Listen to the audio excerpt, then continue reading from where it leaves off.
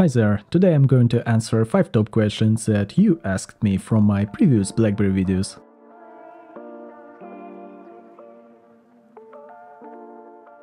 Question number 1. Does WhatsApp still work? No, WhatsApp does not and will not work on BlackBerry Classic. Oh no! WhatsApp dropped support of Android versions 4.1 to 4.4 in October 2023. BlackBerry Classic only supports apps for Android version 4.2, so you need to look for apps that still support that version. It is still supported by Telegram X, for instance. This is a special version of the world-famous messenger. It differs from the usual one by some technologies that still support Android 4.2. You can download the latest build in the group at the link that I put in the description. So, if you want to use messengers on your BlackBerry Classic, it's about time you started using a good one. Question number 2. How to activate a BlackBerry OS device? If you have an old BlackBerry lying around somewhere, it's time to activate it and enjoy using it again. See how to do that in my video here.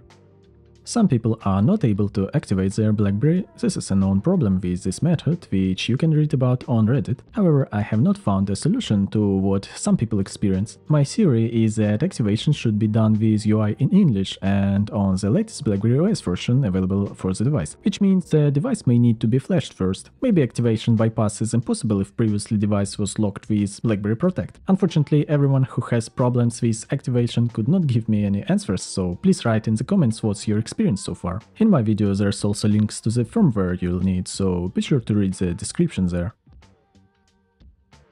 Question number 3. How long does the battery last? I made wrong conclusions in my unboxing video. From the beginning, the reason of battery drain was a SIM card from my local cellular carrier, Ukrainian virtual network operator. The thing is, because it's a virtual operator, my SIM always switched between different networks and used domestic roaming, searching signal and thus draining the battery. Once I switched SIM cards and boom, no battery drain whatsoever. Although I don't have problems with this SIM on my other phones, my conclusions about BlackBerry Classic battery life were wrong anyway.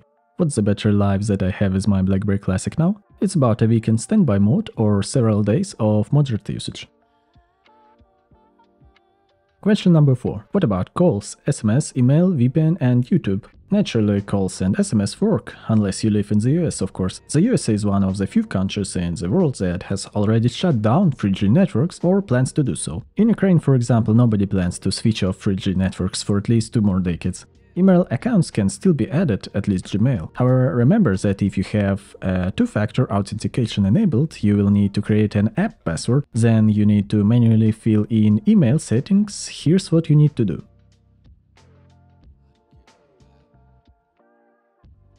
You can also manually configure a supported VPN service such as hi.me. Here's how to do it.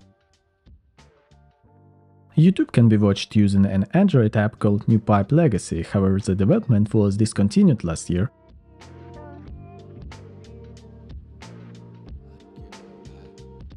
The good news is YouTube can still be watched in BlackBerry browser, with the video itself performing much better than in NewPipe Legacy.